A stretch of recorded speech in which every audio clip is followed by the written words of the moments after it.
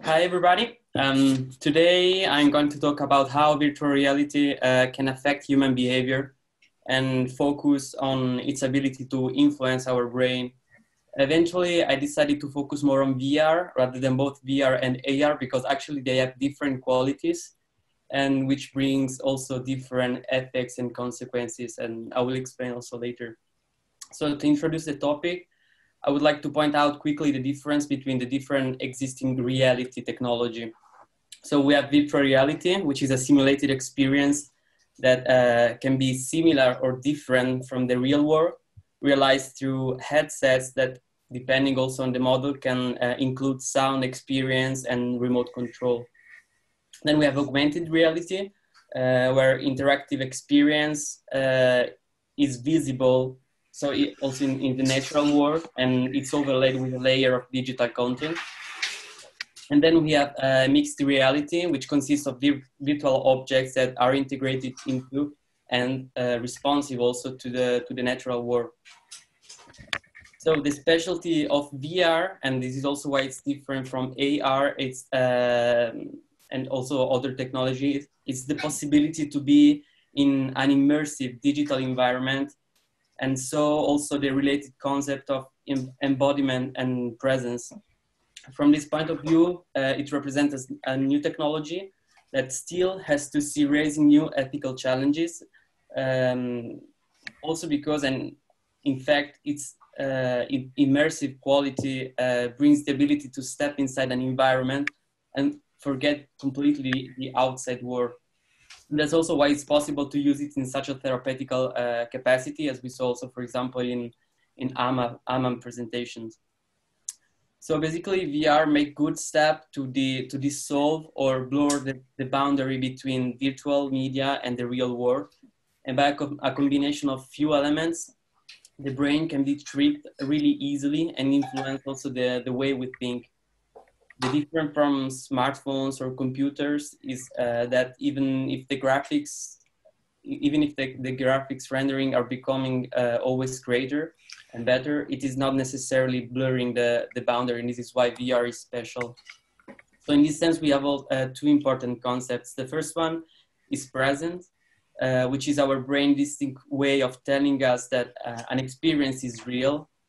And what VR indeed does is activating the motor cortex and our sensory system, so the motor cortex of our brain, in a way that is similar to the real experience. And then we have embodiment, which is the feeling of agency and control that you have in your body. But both of these concepts, it's not something that we're typically conscious of on a day-to-day basis. And this has an enormous impact on the perception of the world and ourselves. An example of this is called the rubber hand illusion, which is a simple demonstration that your brain can actually change what it perceives as a part of you. Basically, the original experiment has done in a way that people feel that a rubber hand placed on the table before them is their own, which brings a shift in perception that is also accompanied by a sense of disowning the real hand. In the picture, you can see basically the same experiment with AR in this way, but with VR it's actually possible to do that not only with your hand, but with your whole body. In fact, after some minutes, your brain starts adapting and thinking that in the virtual world, actually that's your body. Thanks to these ideas of embodiment and presence, VR has a lot of potential that can be applied in many fields, as we already saw, which means it can influence our brain in different ways. I would generalize quickly in personal entertainment, from gaming to visiting museums, watching video, or even shopping. VR is an interesting tool for escaping reality for a while. With VR, there is even the possibility to go in so-called virtual rooms, where people impersonating an avatar can meet online and socialize. With the arrival of mass market, the prices of the goggles actually went down. And today, for only, so to say, 250 francs, you can actually buy quite a good headset. Then we have business, For example, Volkswagen are using VR to design cars. Then we have education, I would say, where different schools, for example, in Canada, are trying to integrate VR in their program. Art students, for example, that were normally reserved and quiet, found that in the virtual world, the inhibitions of being embarrassed by the people around would actually vanish because these people wouldn't be around anymore. And then we have healthcare, which might be the most impressive application. In fact, research has shown that the effectiveness in healthcare provided by VR for physical rehabilitation or psychiatric treatments for treating depression, PTSD, anxiety, and phobias, or even a substitution. It could be also a substitution for anesthesia for chronic pain. Going back to the easiness of tricking the brain, a professional figure can in fact follow people with PTSD, for example, by gradually recreating and elaborate specific situations of their life. And because of this immersive quality, the environments can be created also to encourage empathy, joy, fulfillment, and any number of pro-social emotions, so to say. In fact, VR can be a medium for changing the perspective for understanding the self. By the creation of avatars of themselves, people can develop emotions and awareness of themselves. For example, virtual environment can be designed to get a first-person perspective in order to elaborate psychological trauma. Or another way of treating depression is again changing the perspective of the self through different avatars in order to have sufficient detachment from habitual ways of thinking about personal problems and truly impact self-compassion. And then I would say we have also research. As a field, in fact, still a lot has to do done in this field. So VR is a revolutionary development for society as it can bring new opportunities. As we move toward a future of immersive technologies and artificial intelligence, we need to anticipate the new ethical challenges and actually develop practices and policies for a world of deep immersive experiences. But the illusion of embodiment that makes VR great is actually also the heart of its ethical implementation.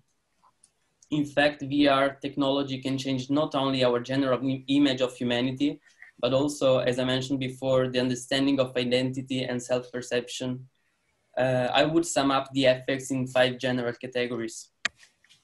So far, about long-term effects and prolonged exposure, there is no research on long-term effects, and also on a long exposure to the VR, or even for example on adolescents and children. For example, we know that, as we saw in recent presentation, that actually it's not uncommon for adolescents to spend a lot of hours in front of a screen. VR might bring more addiction, psychological change, and mental illness as a consequence of prolonged exposure because of this immersive quality and experience. And this is especially relevant for young people as they are developing minds and bodies and might be susceptible to the power of this immersive technology. The thing is that uses in school would be limited by a professional figure, but actually the availability of the gear at home, as I would say, for just 200 francs, for example, would bring the same questions at home. And currently there are no national guidelines regarding the VR. Then we have the impact of environment on agency and behavior. Research in psychology supports the notion that our surroundings, both social and structural, affect our behavior. Our sensing transmit, in fact, information and affect our attitude and reactions.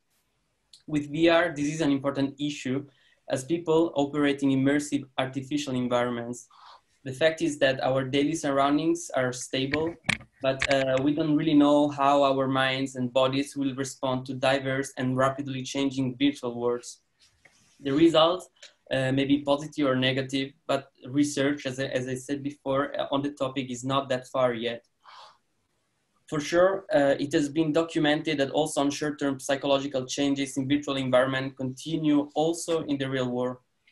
Experiments show that, for example, meeting your older self will also help you prepare for the future. You can see in the picture that in an experiment, people would be faced in VR with a mirror reflecting them and their movements by their aged self. The experiments show that actually witness to oneself reduces the emotional gap with the future self and increases self-empathy. Another example is also an experiment where researchers investigated how the changing height of an avatar can influence their interactions with other people. As a result, people with a short avatar were around twice as likely to accept an unfair deal as those in other conditions. Like this experiment, there are many showing how the influence and ability of our online avatar can influence our behavior in real life. In some cases, VR might trigger or aggravate pre-existing and latent emotional or psychological disorders. For this reason, it is important to screen individuals before projecting them to VR experiences and monitor them while the sessions are in progress, as what might be emotionally productive for one person may prove devastating to another. But actually the question is also who is responsible for that? Then there are also many advantages of interacting socially in virtual environments, but existing technology, I would say, is still only an approximation of the sensoriality of the real life. In the real world, we're in fact able to get a lot of information through body language, tactility, and other vast complexities. And the thing is that these loss or substitutions could have bad consequences for us. So far has been only speculated that VR could lead to dissociative conditions like depersonalization or derealization disorder, which is a sort of dream-like state that produces a sense that either one's body or one's surroundings are not real. VR, in fact, has this capacity to blur the real and the unreal, which can also augment the probability that children have to mix up fantasy and reality. And for this reason, the most advanced headsets are not recommended for younger children. Then, and lastly, as with every type of technology, data gathering is an important issue. In that sense, VR takes the privacy debate, so to say, to the next level, as the further we merge with the virtual world, the more data we will release. On the privacy issues, there are actually two layers, so avatars to presentations and data gathering. On one hand, as social networks and internet become virtual 3D spaces, we will more identify with and be identified by our online avatars. And its use raises complex questions about identity, ownership, and privacy. If a user creates an avatar that is similar but not pixel for pixel identical to another user's avatar, where precisely should we draw the line between theft and acceptable similarity? Or also more directly to bias?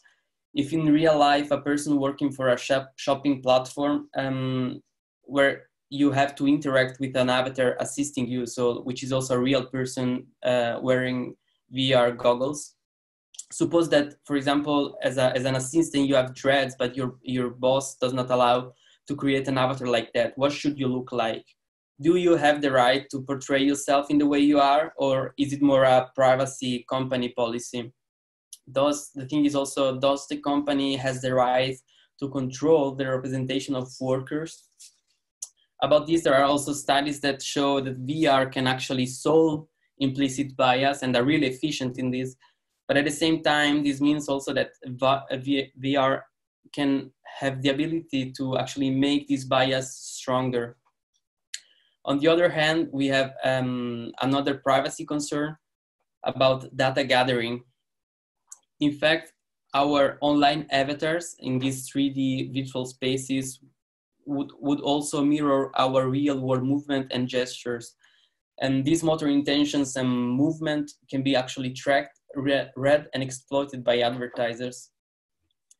The virtual environments will respond to our body language, occasioning laser-precise targeted advertising and neuromarketing, including the strategy of putting us in the very ads and commercial that we are exposed to. In fact, as you can see in the slide now, these are so far all the data gathering that actually you can track, which, as you can see, it's also as I said before, it's in the next level regarding, for example, other technologies. After these considerations, I would like to expose the possible stakeholders.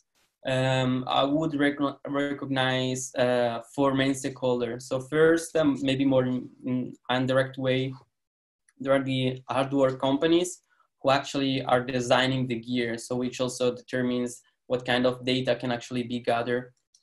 Then we have the software companies who develops the different virtual worlds, and often they also overlap with the gear, so with the hardware companies.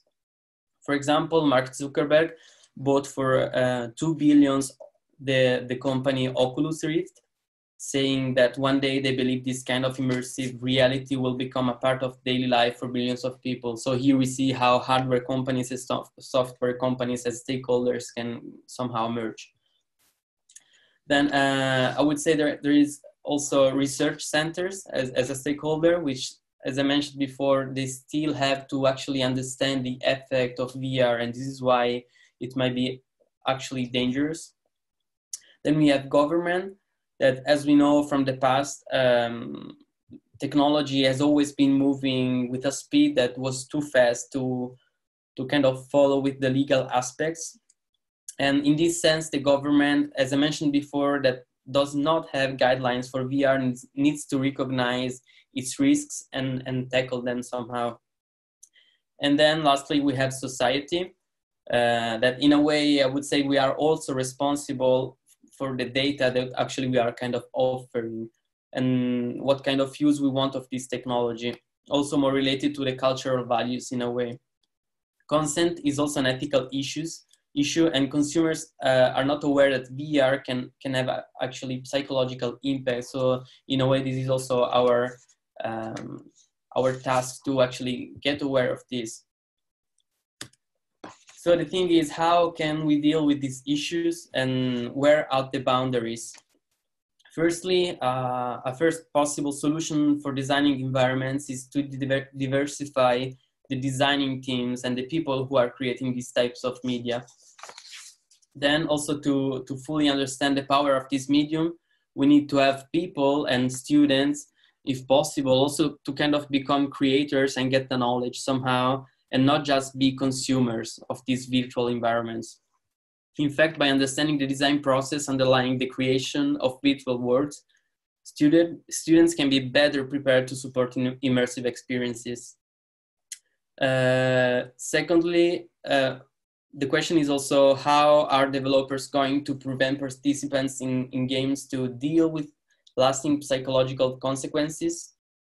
We can push designers to have more testing protocols during the design process to understand how their products are making an impact, to get the reaction and responses of different people. Because as I said before, actually, the thing is that as all the people are different, they can all react in different ways to these virtual environments.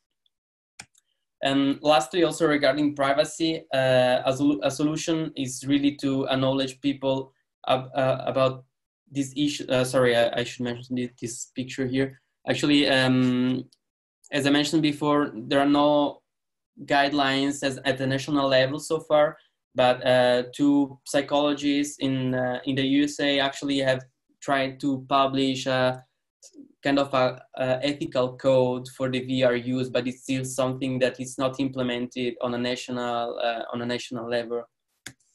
And then, yeah, lastly, so about more the privacy. As I said before, a solution would be to actually make people aware and acknowledge them about the issue about VR and let them choose if they want to participate. So, which means to educate people about legal, ethical, and psychological consequences. Because in legal actions, as said, still is needed to be understood how to go on. And for example, if in a place someone gets injured, so in a virtual environment, so to say, the jury still has to understand how this has to be dealt with. Or again, if abuse feels so real in VR, what kind of consequences does it have in real life in terms of legal actions? The thing to conclude is that the goal with VR is to maximize the freedom of individuals to do what they want with their own minds. But now an important question about VR is how would be possible to restrict this freedom in an intelligent way so that the interests of others are not harmed. So I'm done, and now I'm hoping for the discussion. Thank you.